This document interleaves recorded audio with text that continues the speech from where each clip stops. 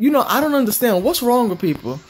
People are trying to take this Kenneka Jenkins situation and profit off it, acting like this is a joke.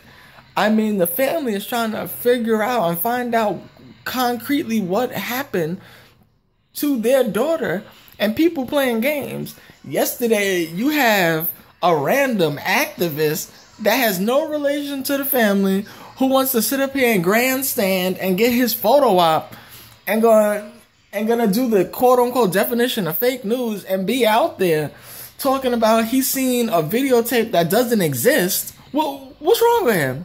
What is wrong with him?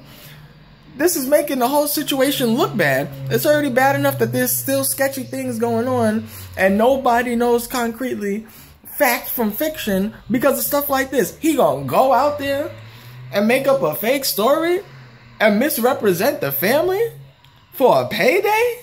Is he kidding me? Is he kidding me?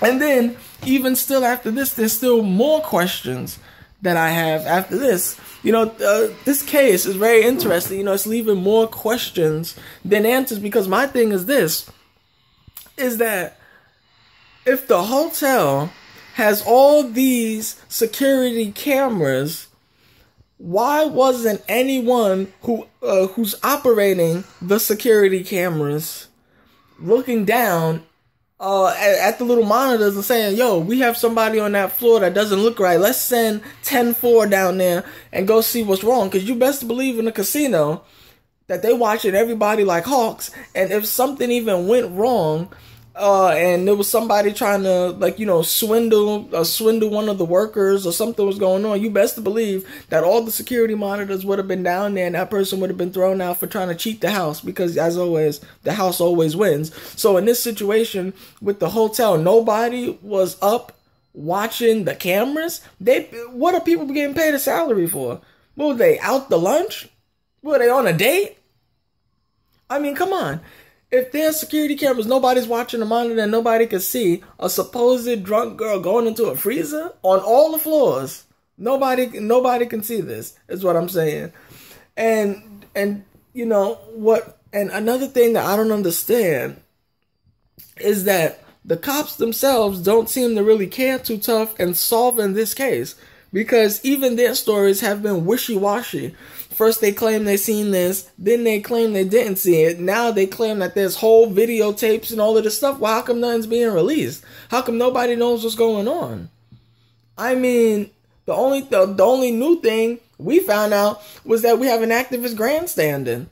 That's the only thing we found out. We still don't know nothing about the friends. And then all we know is that there was like a part 2 of the videotape that shows the girl alive. But something still shifty went on. Because like I was saying, how does no security cameras pick this stuff up? And then there was no worker. Not one worker spotted this person. Walking and staggering and all of this stuff. Something is still not right here. I don't believe that they want this case solved. This is basically textbook definition of a cover-up. And my thing is, why? What's the end goal of this? What is the end goal? Why are they trying to cover this up? I mean, first, the police don't know information.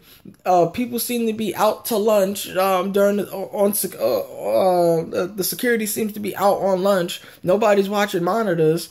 Then nobody sees this girl. No hotel worker, no staff, no anybody sees this person. Then the hotel themselves is trying to kick the parent. No, it's trying to kick the family off of the property. Something's not right here. And just like I said last time, somebody is going to reap what they sow, because I know, and everybody who's thinking and questioning and putting things together knows that someone knows something and somebody's not speaking. But mark my words, somebody is going to pay.